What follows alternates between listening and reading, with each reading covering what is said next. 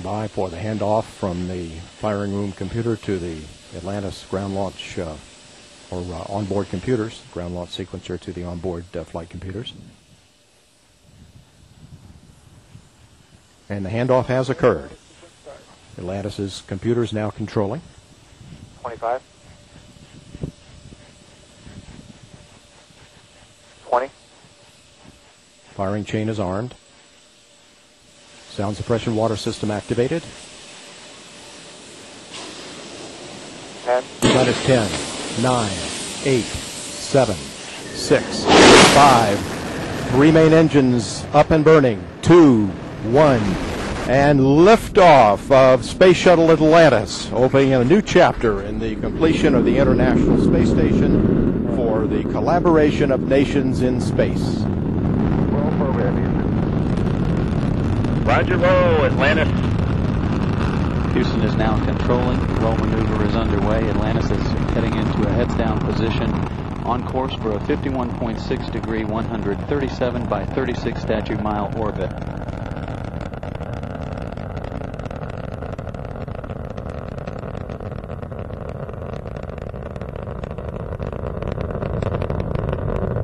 Atlantis already 2 miles downrange from the Kennedy Space Center at an altitude of 2.8 statute miles.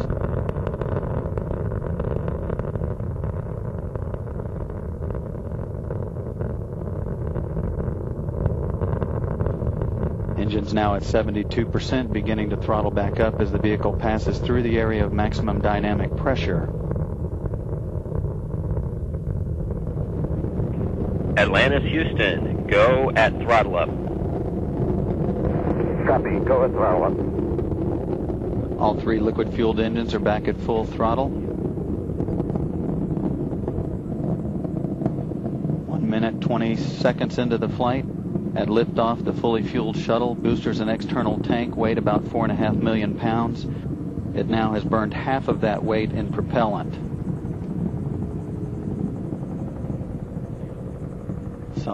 Solid rocket boosters are burning 11,000 pounds of propellant every second. Coming up on 1 minute 45 seconds.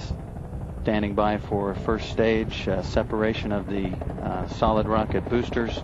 Atlantis is at an altitude of 129,000 feet, 24 miles in altitude, 25 miles downrange. All 3 engines are still performing as expected.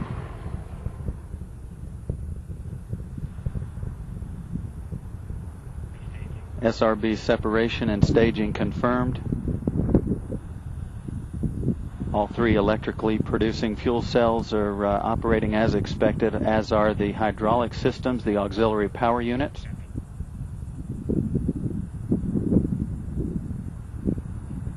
Two orbital maneuvering system engines on the tail of Atlantis now assisting with the ascent performance. Those engines will burn for a little less than 3 minutes. 2 minutes 45 seconds. Atlantis 61 miles from the Kennedy Space Center. Atlantis, Houston, 2-engine Marone. Copy, 2-engine Marone. Atlantis can reach Marone in Spain in the event of a single engine failure. However, all 3 are still operating as expected. Atlantis, Houston for Brent, high load duct heater to Alpha/Bravo. High load duct heater Alpha/Bravo. Good copy, and we're seeing some ice in the high load fess. Copy, we'll watch it. That call relating to the flash evaporator system of one of the auxiliary power units. However, they're all working properly. 3.5 minutes into the launch, 108 miles downrange from the Kennedy Space Center. Atlantis still performing as expected, 54 miles in altitude or 293,000 feet. Now traveling 4,400 miles per hour.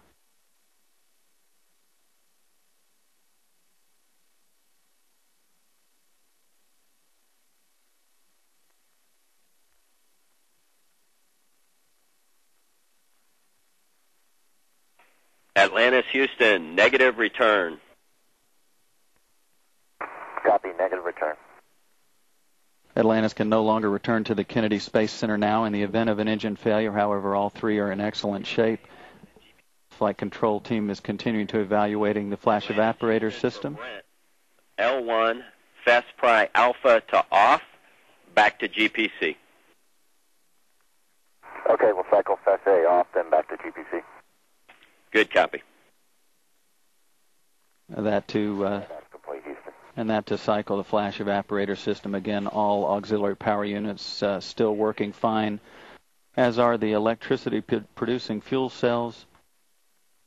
4 minutes 45 seconds into the launch. Atlantis is at an altitude of 65 statute miles downrange from the Kennedy Space Center, 225 miles, traveling 7,000 miles per hour.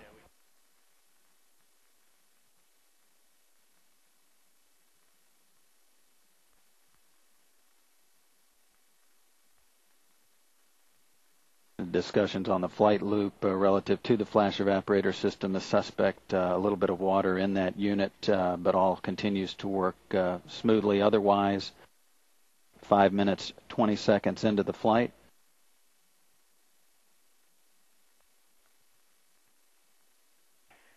Atlantis, Houston, press to ATO, select Istris.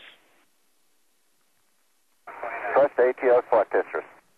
Atlantis can reach orbit on 2 engines should one fail now. Again, all 3 still working fine. Single engine, Ops 3.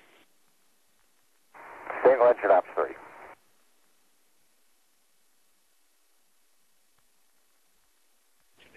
Approaching 6 minutes into the flight. Atlantis is now rolling to a heads-up position, traveling 9,400 miles per hour, 352,000 feet in altitude, or 66 miles, downrange from the launch site, 390 miles.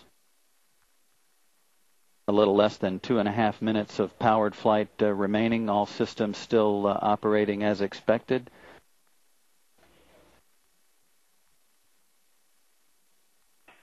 Atlantis, Houston, press to MECO, and we're seeing good cooling on FESPRI Alpha. Copy, press to MECO. That call means that Atlantis can reach a safe orbit on 2 engines now. Again, all 3 are still working fine.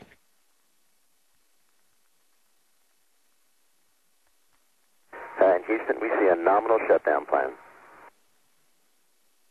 Atlantis, Houston, we concur. Your shutdown plan is nominal. Your go for the plus X, go for the pitch. Copy, nominal shutdown, go plus X, go pitch. Good copy, and you are single engine press 104.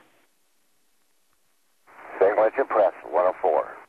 7 minutes, 20 seconds into the flight. Atlantis can reach orbit on 1 engine now should 2 fail. Again, all 3 still in good shape. The call from astronaut Tony Antonelli here in the flight control room, a nominal shutdown plan, means that all of the scheduled activities post main engine cutoff are as expected, to photograph the external tank as it falls away from the orbiter.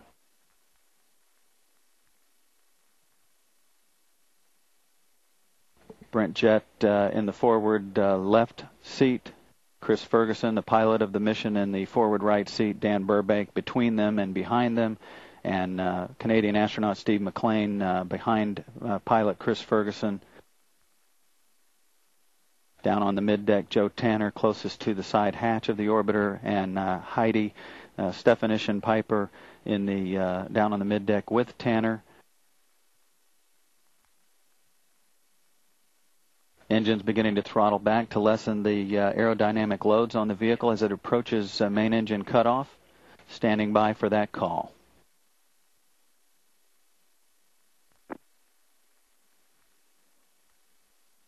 And main engine cutoff has been confirmed.